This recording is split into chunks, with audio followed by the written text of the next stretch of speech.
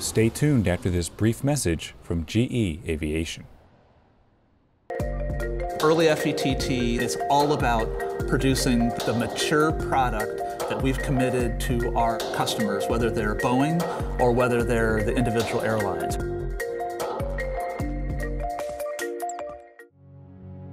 Boeing's new 737 MAX 8 narrowbody is making its full international debut at the 2016 Farnborough Air Show, just over 12 months before it's due to enter service in the third quarter of 2017. The aircraft on display is the fourth of the new model to roll off Boeing's Renton production line, and it is a key part of the US manufacturer's efforts to complete FAA certification while also hitting its right at first flight goals for entry into service reliability.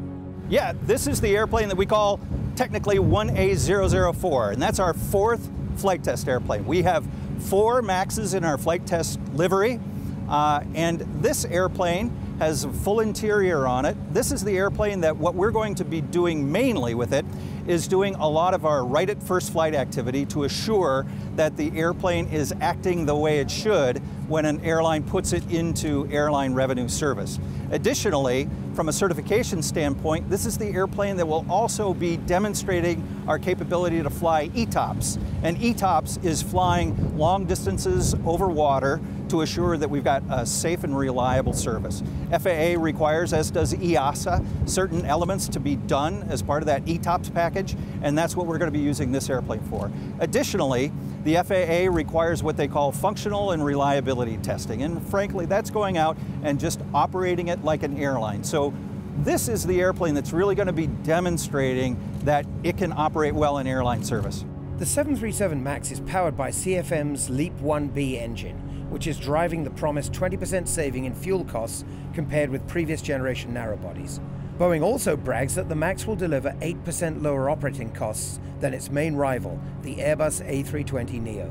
One of the biggest challenges of the program, in addition to offering all of the fuel burn and emissions benefits that we promised, is really making sure that the airplane can operate just like a 737NG, which currently is the most reliable airplane in commercial service.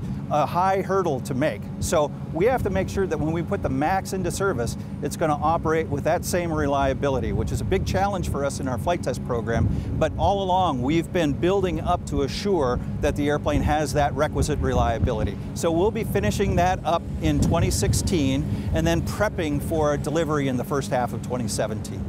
Also on show at Farnborough is the new 787-9 widebody that Boeing will soon deliver to Japanese carrier ANA.